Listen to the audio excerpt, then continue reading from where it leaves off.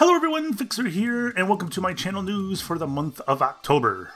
I have a lot to talk about this month. I'll try to keep the video as short as possible, but as per the usual, I'll have links in the description below so you can jump to the section that you're most interested in hearing. So first things first, I am doing an art overhaul on just about everything. YouTube, Twitch, Twitter, whatever. My thumbnails, at least some of them, going to be changing those around a little bit. For the longest time, I've had the orange and blue. I absolutely love orange, my favorite color. Blue is a complementary color to orange, kind of works, but they were kind of bright for me. And they kind of got old after a while. So I'm switching to orange and black with a little bit of blue. And I'm looking for feedback on it. I'm not married to the idea of the designs I currently have. I have no problem changing them if it's not working. So I want to know if you guys have any feelings one way or another to it. Are you like the bright colors I had before, or are you good with the black? Because, you know, black goes with everything. So looking for feedback, and if you can, let me know in the comments below what you feel, if anything. Okay, next up, more changes. I'm still doing the free game Friday thing. I've been doing that for many months now, but I stopped doing it on Twitter. I'm not posting those images on Twitter with the keys and all that stuff anymore. I have for the past month, I've been giving away those keys on stream instead, over on Twitch. So I'm streaming every Friday now. I guess that's a good segue. I'm streaming every Friday now at 8 p.m. Eastern, 5 p.m. Pacific at Twitch TV/Fixxxer TV. And I'm just doing a random drawing there. That way, you know, everybody's got a fair chance at grabbing the game. So Free Game Friday has moved over to my streams, and if you want to get in on that, you can stop by the stream and enter the drawings there. So yeah, streams have been going well. Again, I stream every Friday, but I stream other days too sometimes. The only schedule I'm keeping, though, is Friday, because it's hard for me to keep a schedule these days. So Friday for sure, mostly for sure. Other days sometimes, and I usually post on Twitter and YouTube when I do that. And what I've been streaming mostly, I'm doing mostly indie games. I did like the Shrouded Isle, Slime Rancher, Scanner Somber, Jettomero, Think of the Children, Where the Goats Are, Hob. Pretty much all indie games with a couple exceptions, I would say. And I am transferring those VODs over to YouTube as well. They're pretty much unedited. I try to pick a spot at the beginning where there's not a whole lot of talk, where the game mostly starts, and then at the end again. And I'm putting them in one giant chunk, so that way if you see a game that you were possibly interested in, like Scanner Somber, you can hop over there and you can watch the complete playthrough. I don't know if that's something I'm going to keep doing. I guess it all just depends. If you guys have a feeling one way or another, if those stream VODs have no business on my channel, at least in your eyes, don't be afraid to let me know. I'm looking for feedback on that, because like I said, I'm not sold on keeping those on YouTube. I may just keep those exclusive to Twitch. Just want to hear what you guys think about it. So yeah, Fridays, stop on by, 8 p.m. Eastern, Twitch TV/Fixxxer TV, and go follow me on Twitter, which is also at Fixxxer TV, if you want to get notified of any time I go streaming. I don't post a ton to my Twitter. I don't post like all my episodes of all my videos there, so you're not going to get spammed too much. Usually when I follow somebody, that's kind of my worry, is I'm going to get spammed too much, and I don't think I'm like that. Maybe I am? I don't know. I don't think I am. But anyways, let's talk a little bit about YouTube Red. I don't know if you guys remember YouTube Red. It came out, what was it, a year, a little bit more than a year ago? I don't remember exactly. And it got panned pretty well, but for me personally, it didn't do a whole lot for me for the first few months. However, since then, it's done fairly well, and a YouTube Red, what YouTube Red is, in case you don't know, you don't get any ads on any videos on YouTube. You get access to YouTube Music, which is a very underrated music app. I enjoy it. I have YouTube Red, by the way. What else is there? You get access to like YouTube shows and whatnot, but I haven't seen a single one of those that was entertaining at all. I use it for two things. So I don't have ads on YouTube, and for the music. And right now they have a 3-month free trial. You sign up for YouTube Red, you don't have to pay for 3 months, and it's a cancel anytime thing, so you can cancel before the first month you have to pay. 3 months, and you get no ads on YouTube, and you get access to their music catalog, which is giant. It's awesome. I'll put a link in the description below, so you guys can click on that and follow that. And for 3 free months, that's a bargain. Another feature that YouTube rolled out that you may not have heard of, which wouldn't be surprising because that's per typical YouTube fashion. They put out a feature, it's not perfect, it's got many flaws, and nobody knows about it, so nobody's going to use it, and then they're not going to spend the time to fix it. That's YouTube in a nutshell. They have something called sponsorships now, and it's a fancy word, but what it is it's basically like a sub for Twitch. You know, in Twitch you have followers and subs. Followers, you just get notified when the streamer goes live, and that's the same thing as a sub on YouTube. But on Twitch, the sub, you pay like $5 a month, and half of that goes to the streamer, the other half goes to Twitch, and you don't have to do ads. On YouTube now, they have the same thing, only it's called sponsorships. And it's the same thing. You pay $5. The YouTuber, however, gets a higher percentage than Twitch's streamer does, though. I think it is 70-30, 70 to the YouTuber, 30 to YouTube, something like that. So those are a thing now. The problem is, go look for it. Do you see it anywhere? You guys probably have never heard of it, and you have no idea where to sign up for it. They hide it. They just completely hide it. So yeah, you can't even find it, and I'm not even sure if that's something I want to take part in too much, so I don't know. Alright, next topic of discussion, and possibly the most important topic of discussion. I probably should put it at the beginning of the video.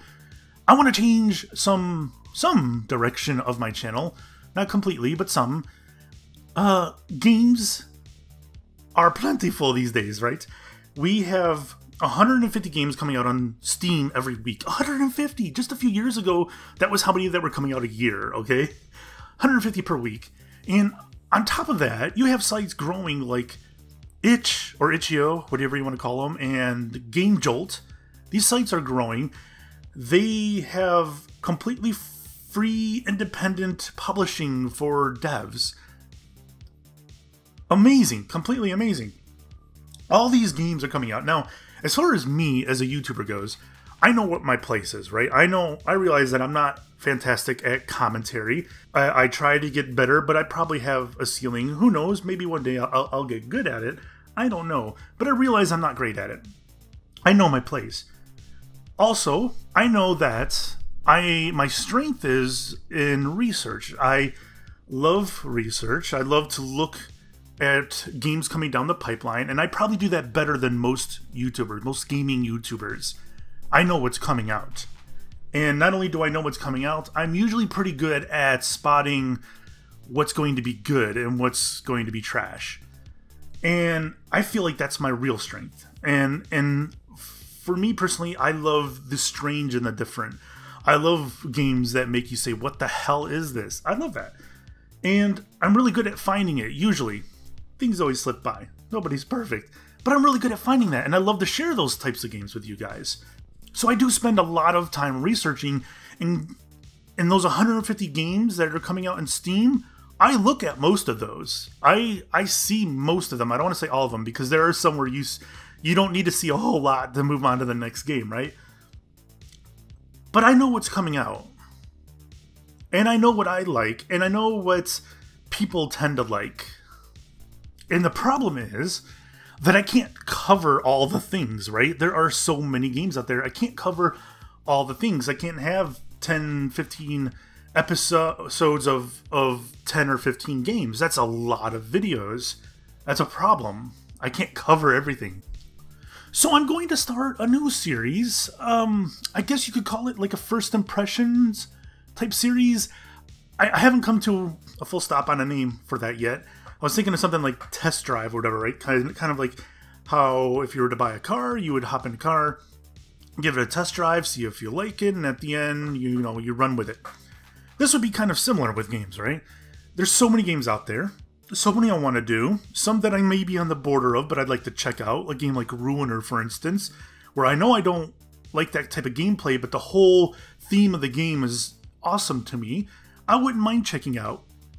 And that's a perfect example for this. So I would hop in a game like Ruiner. I would play it for 25 minutes or so, maybe 40 or 50 minutes, enough to get a decent idea of what the game is. And at the end, you know, after the video's done, I can put it up as, you know, I took a test drive on Ruiner. And then I could determine, you know, is this a game that I think that I could run all the way through, do a full series on, and you guys can give me your feedback on whether you'd want to see it as well. And then I can make a decision, you know what, maybe I will do a full series on it, or maybe, you know, that was enough of Ruiner, we can check out another game. And what this is going to allow me to do, it's going to allow me to check out more games on my channel. And that's not to say that I'm going to completely get rid of my regular series. I'm not going to do that. There are still games that I'm going to do, I want to do them all the way through.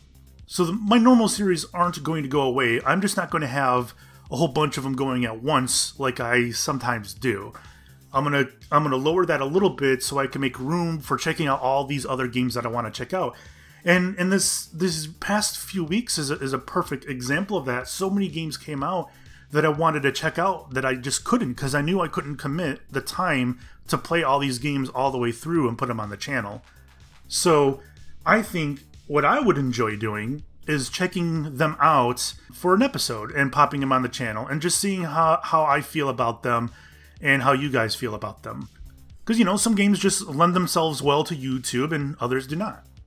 So I think in the end this will make me happy, and I hope that would make you guys happy too, because what you guys will benefit from is you're going to be seeing a lot more variety in games. You'll be seeing a lot more strange and interesting games. Games you probably didn't realize were out there. So you guys should start seeing those sometime soon. I wanted to have one up for October 1st, but things happened and I didn't have one ready, but hopefully soon. And I'd like to hear your feedback if that's something you guys think you'd like to see, or if it's a bad idea.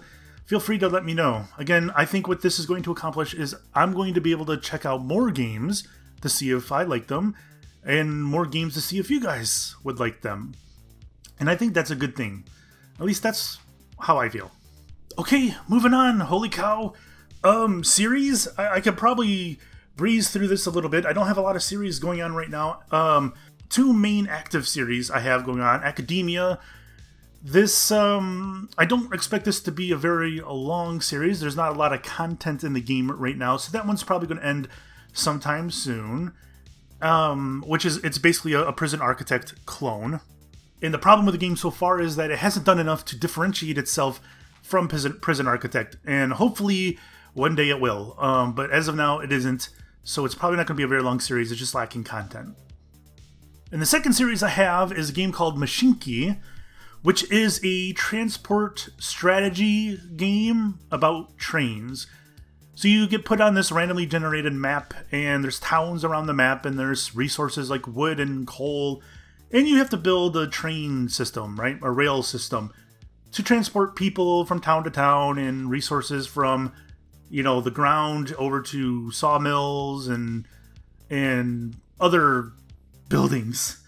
So that's what that is. It's an interesting game. It's in early access as well. They still got things they still have content to add and bugs to fix and all that jazz. I don't expect that to be a long series either.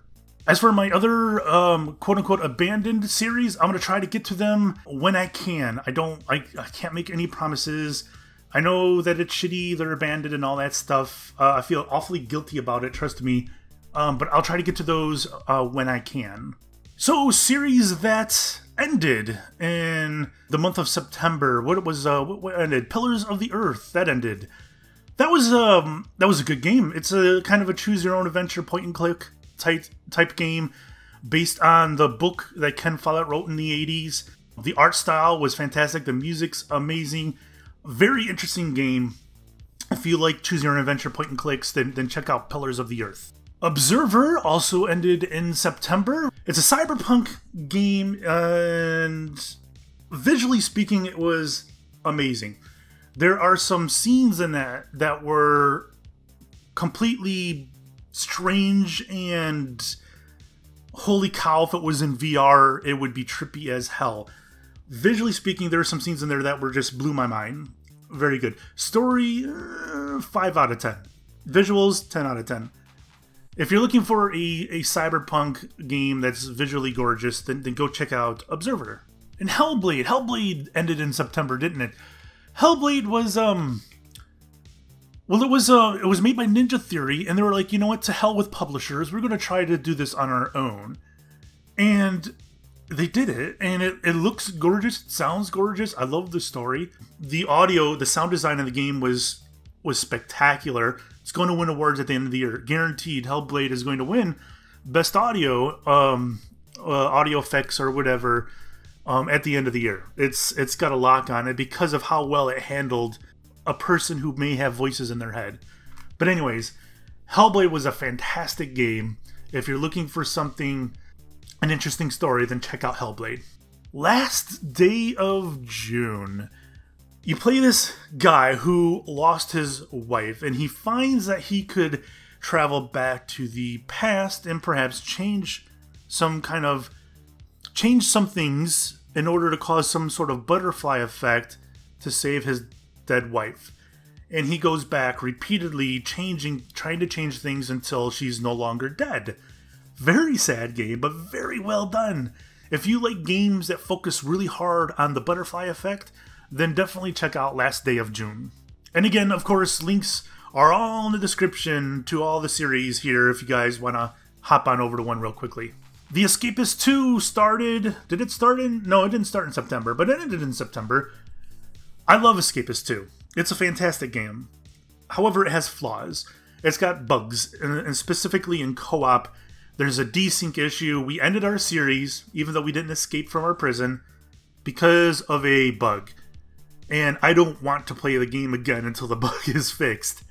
Once it's fixed, then we'll probably take another look at it. Well, I shouldn't say that. There is another prison in there that I think the bug will not affect, and we may do that. But until this specific bug gets fixed, I don't know if I want to do any of the other prisons. It tilted me pretty badly. So they need to fix that game up a little bit. Otherwise, I love the game, and having co-op in it was a fantastic idea. It's a fun game. What else we had? The First Tree. First Tree is like a walking simulator, only you're not a person, you're a fox. And it's got like parallel stories. You have a fox whose cubs are missing, and you have a guy who's telling a story about connecting with his father. And these stories happen parallel to each other throughout the game. So if you're looking for a short walking simulator that kind of deals with daddy issues, then check out The First Tree. I think that's it for games that ended in October or in September. Let's move forward to games that series that I'm going to do in October. Now, the only one I'm going to name, I have lots on my list. The only one I'm going to name is Maize. I'm going to be doing Maize. It's an older game. It came out, I don't know, earlier this year. I don't remember exactly when.